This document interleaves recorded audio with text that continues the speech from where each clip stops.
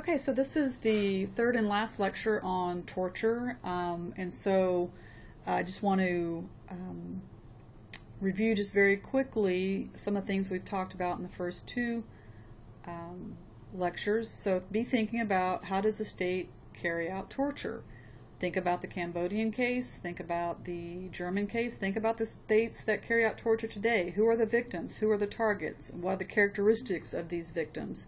And why do states engage in torture? What's the rationale? What does the state hope to accomplish? There's some additional readings in the Kate Millett book that I don't assign that might interest you. For example, there is a chapter on Algiers that tells the story of Henri Allig, who was a French journalist and a victim of torture by his own French government because he was writing about the Algerian independence movement. And so one thing, does it matter if the torture is inflicted on one's own? And how does it become acceptable to torture barbarians but not one of their own citizens? Because the French government was really having to explain how it is that they came about to torture a French citizen, a French national. And so Millett really starts to talk about torture coming by different in terms of the differences in race, color, occupying forces, and in gender, and that this colonial imperial relationship really offers some insight into torture. So we're going to talk about a couple of cases about where you had a colonial imperial relationship. One is with Northern Ireland, the other one is South Africa. And so I want to talk about those two cases next, okay? So what is the rationale, and how does the state hope to accomplish this act of state torture? All right. These are some pictures that I actually took when I had the opportunity to go to Dublin a couple of years ago, well, several years ago. And this is where the movie In the Name of the Father was filmed. This is Killimon Jail. And then The Name of the Father is a movie starring Daniel Day-Lewis, who portrays an IRA, or a young man who's accused of being an IRA soldier, if you will, and gets thrown into jail with his father, and about their relationship and the treatment by the British government of IRA prisoners in the jail cell. And so here you can read, "Beware of the risen people. They have harried and held, yet they wave, bullied and bribed." And so this is kind of a statement against those people who are holding them hostage, or not hostage, but in jail. And the case that I want to highlight is that of Bobby Sands. And so this is one of the articles in the book dealing with torture. And so this is selection 5.4, One Day in My Life by Bobby Sands.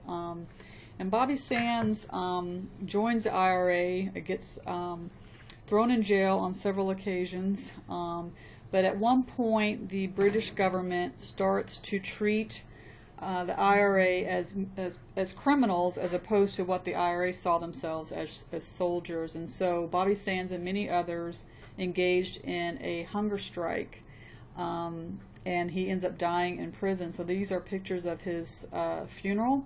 As well, if you travel in Northern Ireland, in the Belfast area, you will find murals of Bobby Sands still on the sides of buildings there. And so he died in 1981, so this is close to a little over 30 years ago.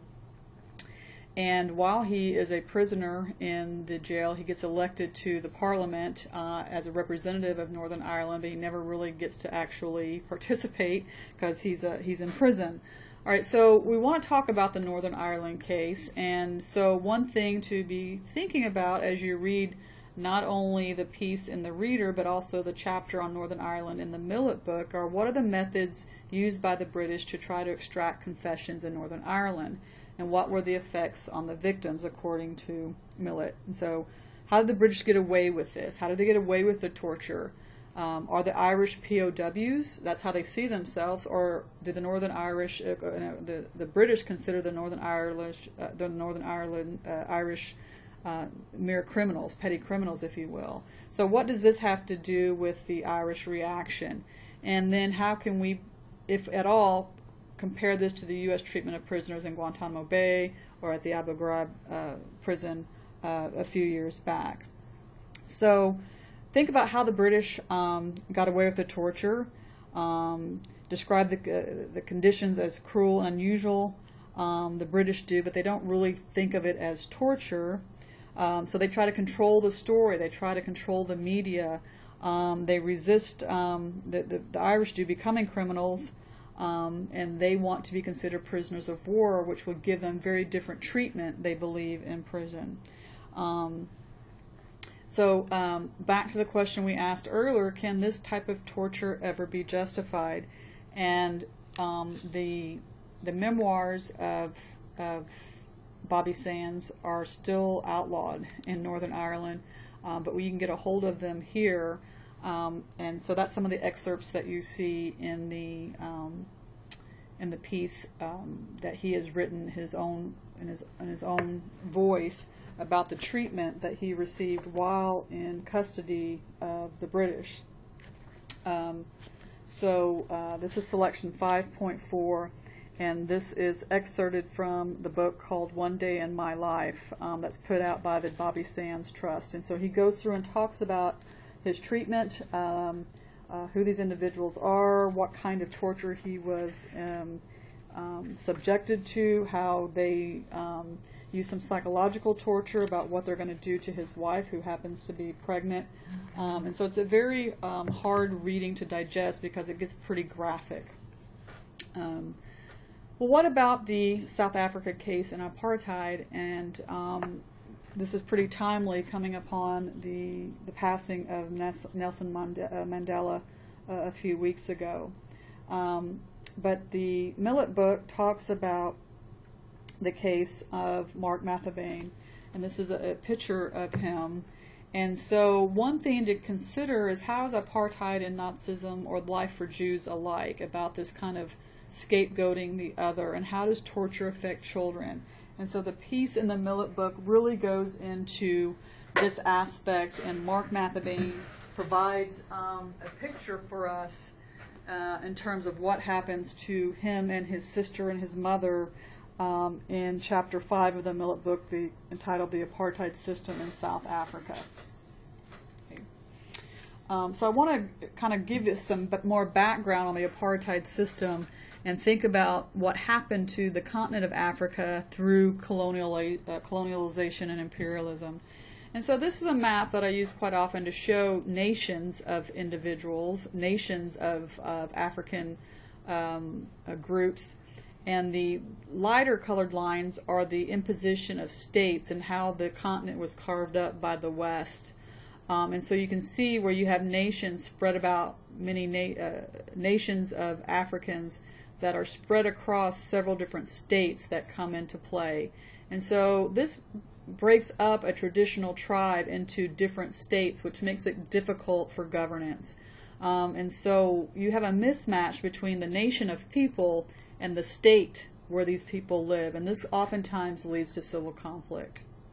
Okay, so just briefly, that was the early colonial period that occurred in the African continent. So very early on, you have the Portuguese, the Dutch, and the British really trying to get around the continent of Africa in order to trade with the Far East. And so eventually the British are taking control in the 1800s. And this is where they come into contact with Shaka Zulu and the Zulu Empire in the early 1800s.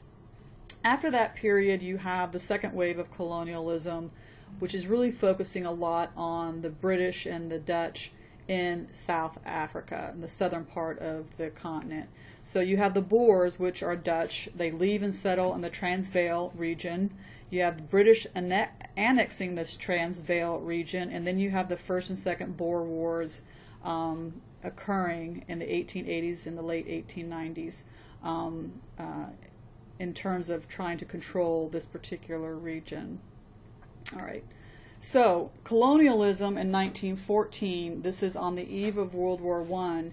You can see that the African continent is occupied in terms of colonies by European powers. So the Belgians, Belgian Congo, this is the the purview of the Belgians, and this is where Rwanda and the genocide will occur. You see, Rwanda doesn't exist yet, but it's in this little area right here where the Belgians, where the Rwanda genocide will occur later. France is all in North Africa, okay, and so not only were the French very active in French Indochina in the Far East, but they had a strong hold on the northern part of Africa. And so the chapter in the Millet book that talks about Henri Alligue is a French journalist. This is during the Algerian War of Independence. Germany has a few powers, a few positions in Africa. Great Britain, of course, is very active in Egypt, the Sudan, and then, of course, in South Africa, Rhodesia, northern Rhodesia. Italy is on the Horn here. Portugal has a little bit of influence still left in Angola, for example. Spain is dabbling a little bit in up here in terms of the northern part of the Sahara, the desert regions. And then there are a couple of countries that are actually independent. Liberia, for example, the Empire of Ethiopia. And so most, if not, just about all of the African continent is occupied by 1914. Okay. In 1910, you have the Union of South Africa forming, okay? And so we're starting to focus primarily on the country of South Africa. By 1912, you have a Native National Congress, later called the African National Congress, or the ANC. And this is the Native Indigenous Populations movement. But in 1913, the Land Act forbids blacks from buying land outside of regions called reserves, where the colonial powers, Great Britain and the Dutch, have required them to live. So this is the apartheid. And remember, laws in Germany that dictated what kind of property Jews could own. Jim Crow laws in the South about ownership. The Special Powers Acts that were passed by Great Britain and Northern Ireland, limiting what the Irish could own. So you start to see patterns about how a colonializing power subjugates those people that they are colonizing, if you will. Okay. In 1914, you have the National Party founded that represents the Afrikaners' interests. And an Afrikaner is a South African of European descent. Okay, so these are the whites in South Africa. And by 1918, you have the Secret Brotherhood organization founded that's going to further the Afrikaners' cause. And so you can see some pictures. It kind of looks like a Western picture from the United States, but these are European descendants of individuals that colonized the region of South Africa, and these are called Afrikaners. Okay. The term Afrikaan is a word for apartness. Okay, and so they developed this policy of separate development. And so what white South Africans wanted was to somehow control the development, and they wanted it to be separate. It's very much like segregation in the U.S. South. Okay, so there was this Population Registration Act in 1950 that required South Africans be placed into 3 different racial groups. You had the Bantu, which is the name for black Africans. You had the whites, and then you had colored, which is a mixed race in South Africa. And again, this should look somewhat familiar from U.S. history for use by white persons, and this is in the Afrikaner language, or a language of, it's kind of Germanic, if you will, to allow for clear understanding for everybody. A 4th group was added as you had more and more immigration, and these are the Asians from India and Pakistan. Okay. As time goes into the 1950s, you had additional land acts that were passed that restricted individuals to specified areas in the country. And so again, this Durban Beach is reserved for members of the white race group. Right? So these are prevalent signs that are all over South Africa. So whites controlled 80% of the land, while Africans make up 80% of the population. This is commonly known as a Pareto principle, where you can take a lot of different phenomenon and break it into these kinds of statistics. Or it's also known as the 80-20 rule. So other examples are 80% of the world's wealth is in the global north, while 80% of the population is in the global south.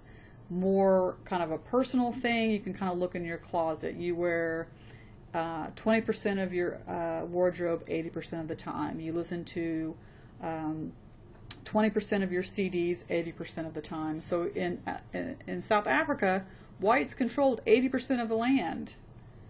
But Africans, black Africans, make up 80% of the population. So you start to see this white minority control of land and wealth where black Africans made up 80% of the population. All right. The policy is set into law in 1948, and so you have these Group Areas Acts of the 1950s, so you have the segregation between blacks and whites. The communist parties are banned, and this is when you start to see the emergence of Nelson Mandela. And this is a picture of a very young Nelson Mandela before he's imprisoned, wearing a traditional beaded collar. And he becomes a member of the ANC, and then this ANC is banned in 1960. So this political party, if you will, is banned by the South African government. And not only was the ANC banned, but images of Mandela were banned by the apartheid government as well. Well, South Africa gets its independence from Great Britain in 1961. So now it's its own independent country. It's no longer a colonized state. Very quickly, Mandela is imprisoned for life in 1964, and we know his story that he stays there for 30 years. Well, what is the international response to apartheid? Well, very early on, South Africans are banned from Olympic competition and other cultural events. All right. In 1962, the General Assembly of the UN condemns the South African government. There's actually a UN Security Council sanction for 30 years, but it's voluntary, so there's not a lot of changes made in the initial years, but over time it starts to increase in pressure. The 1980s, you see an increase in violence and protests. So one of those is the Soweto Township uprising. You can Google that particular phrase, and you can find videos upon the uprising, and it's very reminiscent of what you saw in the 1960s and 70s in the United States with riots and violent and protest movements. Of course, these uprisings brought even stronger laws against the South African government, so it brought more stringent sanctions, and economic interests and countries started to divest from South Africa. So you start to have a lot more economic pressure brought to the South African government. So major corporations started to leave and take away their financial support or companies out of South Africa, and that's called divestment. Okay. Nelson Mandela is obviously one of the leaders of the anti-apartheid movement, but during the 60s and 70s and 80s he is in jail, and so you have other individuals that are playing a key role in what's going on in South Africa in terms of the anti-apartheid activity. And one of these is Stephen Biko, and this is a movie, if you're interested in this particular topic, called Cry Freedom, and I just want to show you this video. So just to let you know, the video runs about 26 minutes, and so you could probably fast forward if you didn't want to watch the whole video, but I'm going to embed it here anyway. So this particular lecture will seem much longer, but this is a very interesting, about 26 minute mini documentary, if you will, on the life and influence of Stephen Biko and the impact he had on the anti-apartheid movement in South Africa at the time when Nelson Mandela was imprisoned. Of course, there's going to be a cartoon, an advertisement, so I'm going to get rid of that. That's all the reasons given down the year. Okay, so here's the video.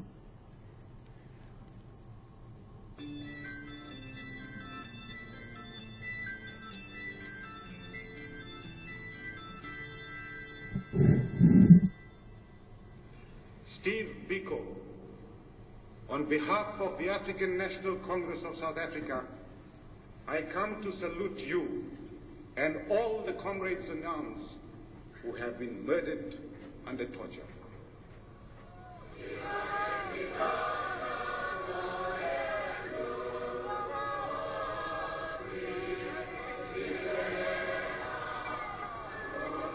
Sunday, September the 25th, 20,000 black South Africans came to mourn Steve Biko, the non-violent but militant black radical leader who died mysteriously in police custody.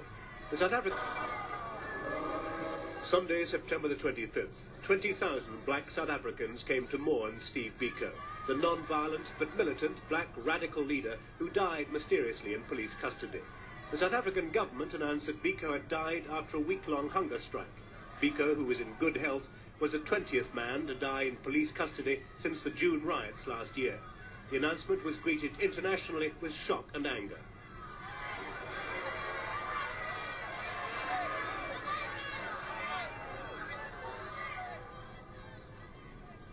Tonight we explore why this man was so important and the likely impact of his death on the future of race relations in South Africa.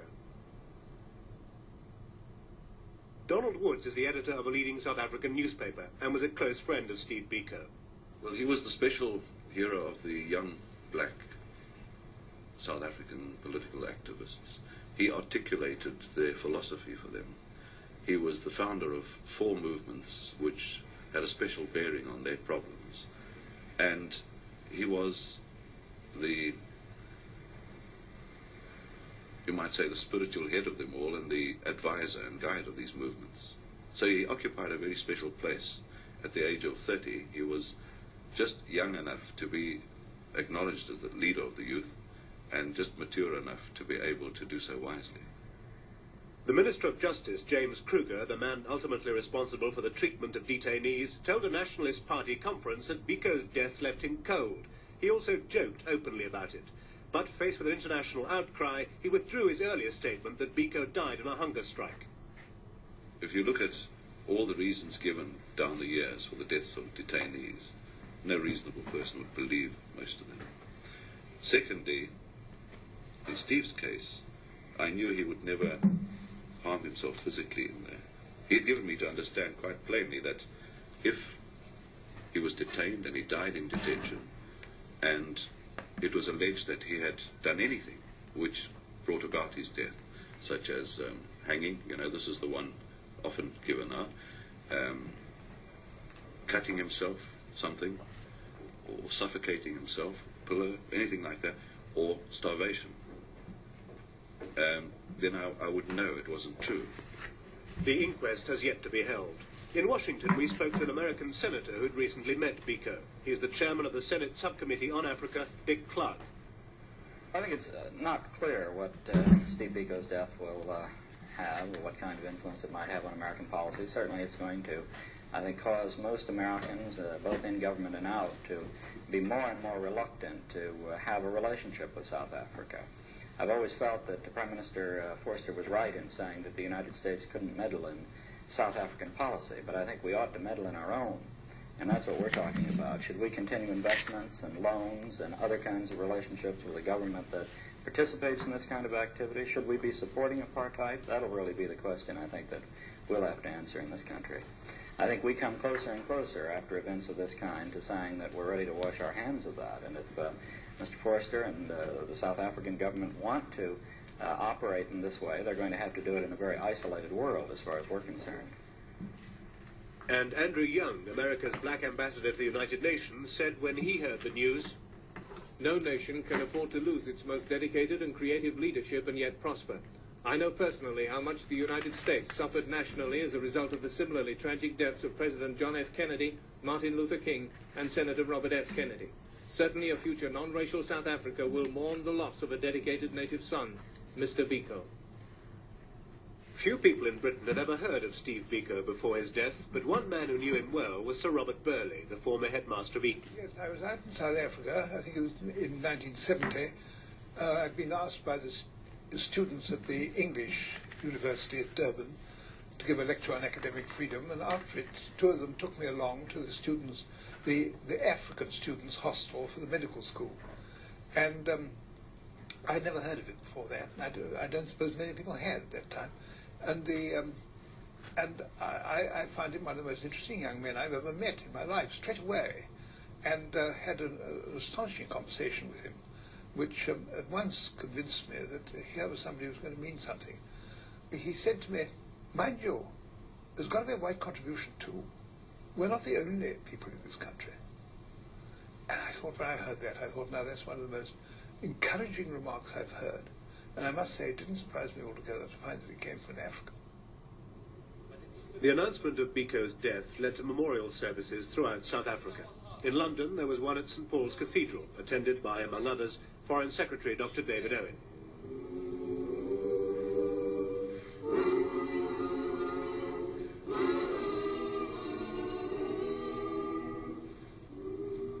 We have watched the men at their labor, and have watched the overseer with hands folded sneer at the sweat as it trickled down their backs in the sweltering sun.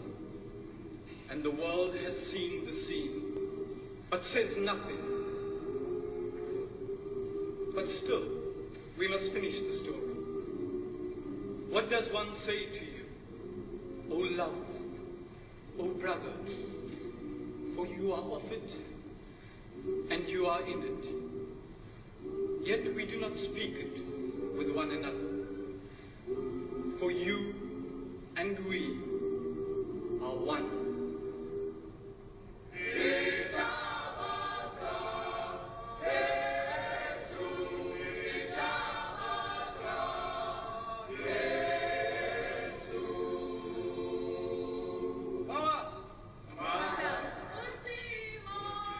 To understand why Steve Biko could inspire such powerful tributes, we went to South Africa, to his birthplace, a small town in the Eastern Cape called King Williamstown. He was banned here in 1973 because of his political activities. This meant he couldn't take part in public life or meet more than one person at a time, and he was forbidden to travel. King Williamstown is a typical segregated provincial South African town. The whites live comfortably in pleasant suburban streets, the blacks live outside it in shanty towns. The blacks have no civil rights. In this unlikely setting, Steve Biko turned King Williamstown into a centre for black radicalism, demanding equal rights for blacks and preparing the way for a multiracial society, breaking the apartheid system.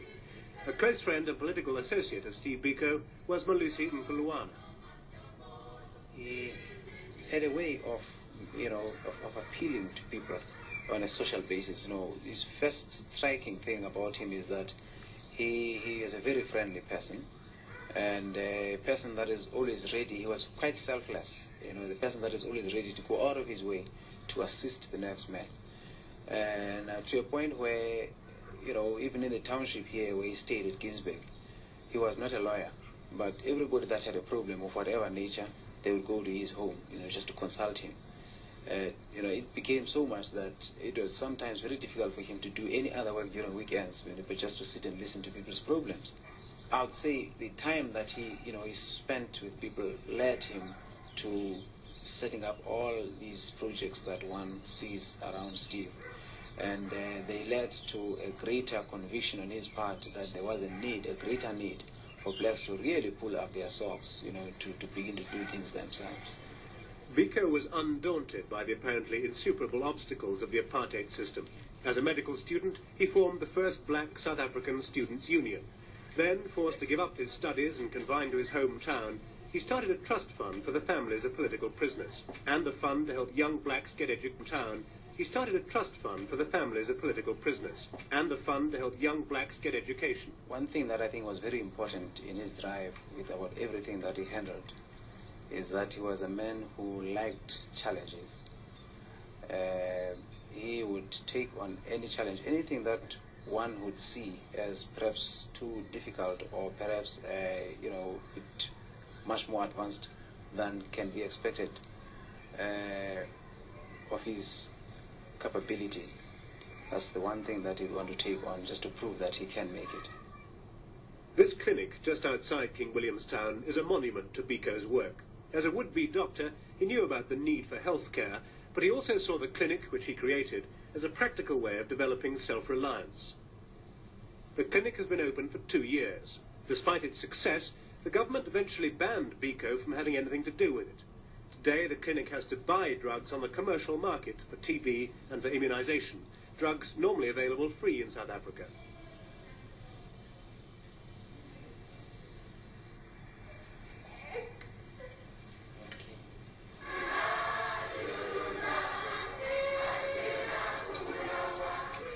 Nowhere was Biko's influence more felt than in the new movement of black consciousness, or the pride in being black.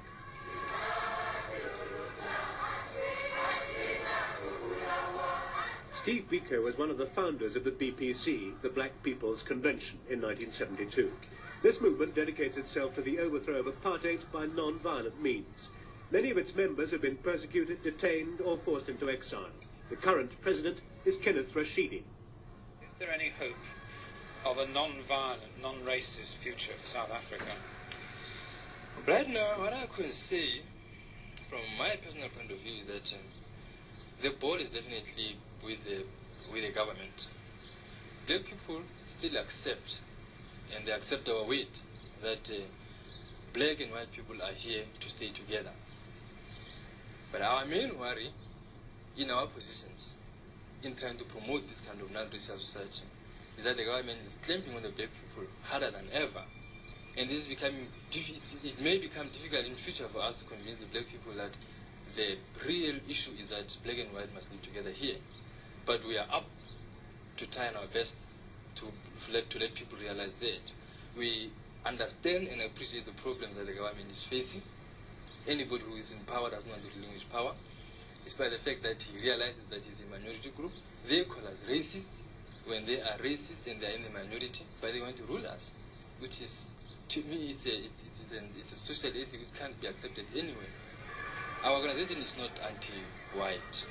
We are just purely pro-black. Our intention is that the black man has got to be on his own to solve his problems.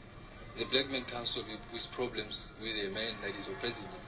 He's got to be on his own, and we've got to be unified, we've got to be solidified, so that we can face our problems. And that is what the government is fearing, because this is gaining momentum, and we are marching towards the total unity of the black men in South Africa. Biko himself was detained by the security police 4 times, but such actions didn't stop King Williamstown becoming the centre of black radicalism. By coincidence, only last year, World in Action, in documenting the political repression of blacks after the June riots, highlighted the case of a detainee who was a friend and associate of Biko's and was, like him, restricted to King Williamstown. Mapetlo Muhapi allegedly hanged himself with 2 pairs of jeans while in custody. Last year, his widow spoke to us. What happened to the 2 doctors, your 2 doctors, who've been present at that post-mortem? They are both detained at the present moment under Internal Act, the Internal Security Act. What was the date of the post-mortem? The date of the post-mortem was the 6th. So he died on the 5th of August, the post-mortem was on the 6th of August. Then on the 13th of August, the first doctor was detained. And when was the second doctor detained? The second doctor was detained on the 29th.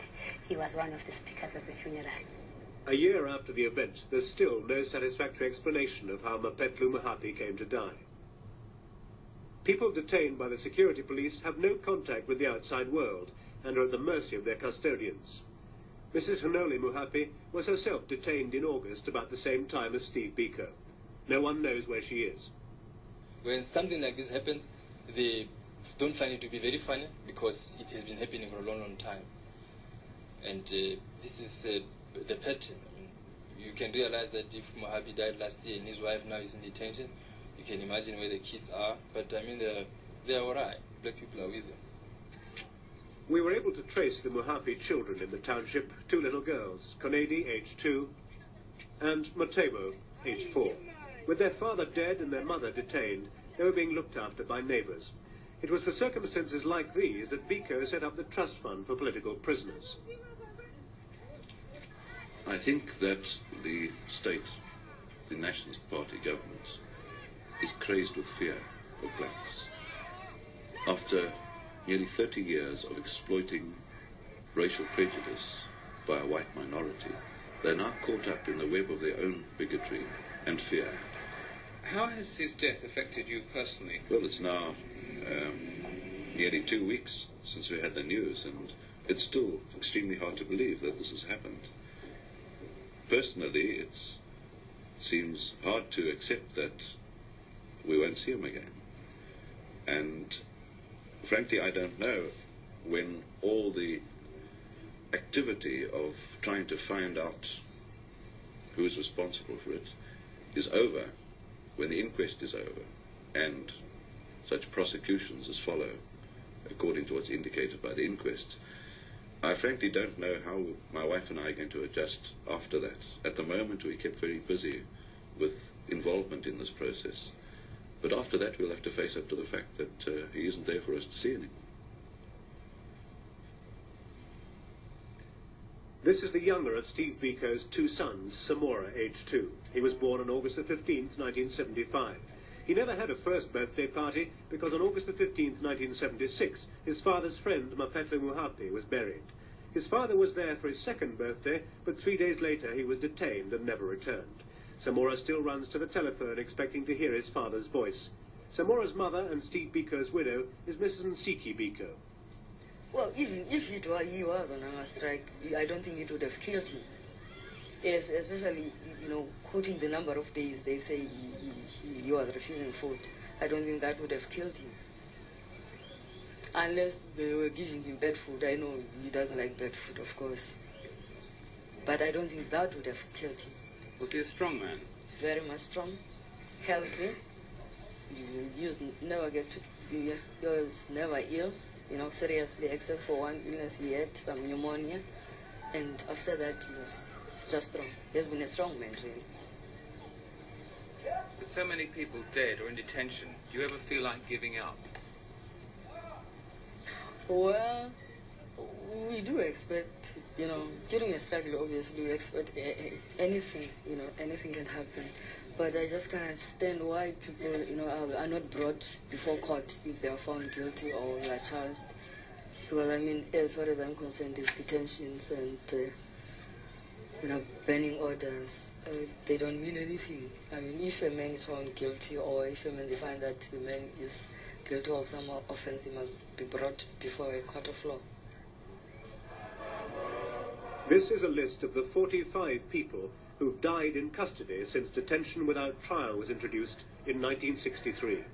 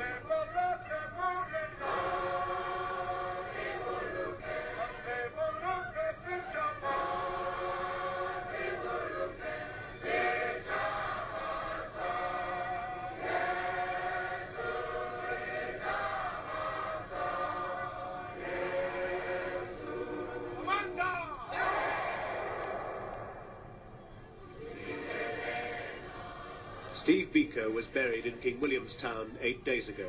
Although 20,000 mourners turned up from all over South Africa, many more were unable to get there because of harassment by the security police. The Anglican funeral turned into one of the biggest political rallies ever seen in South Africa and lasted for 5 hours. At the end of a day of anger, celebration and tears, one question remained. Would this peaceful ceremony mark the end of attempts to reach a non-violent solution to South Africa's racial problems?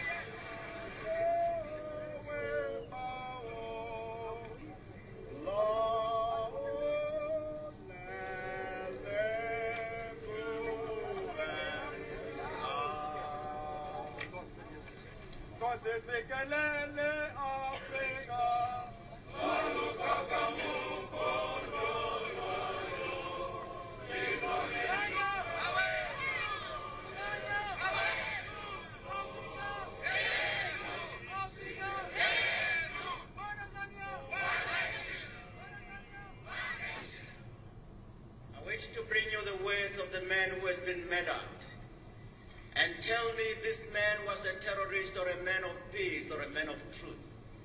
Steve Biko said, "No race possesses the monopoly of beauty, intelligence, force, and there is room for all of us at the rendezvous of victory."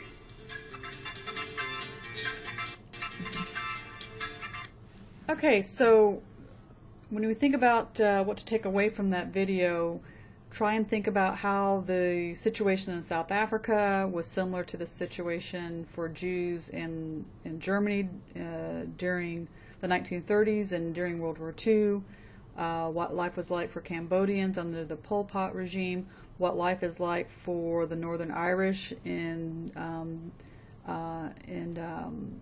Great Britain. And so kind of think about these similarities and what do these individuals that are tortured have in common, and what are some of the conditions that they're living under.